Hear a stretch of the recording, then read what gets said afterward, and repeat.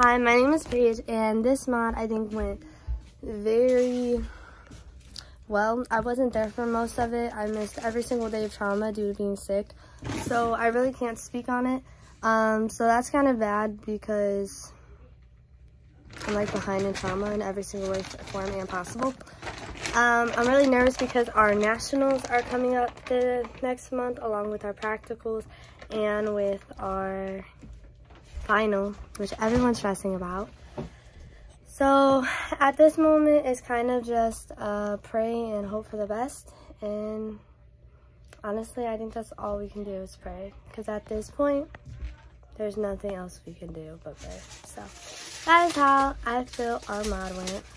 I'm really excited about, I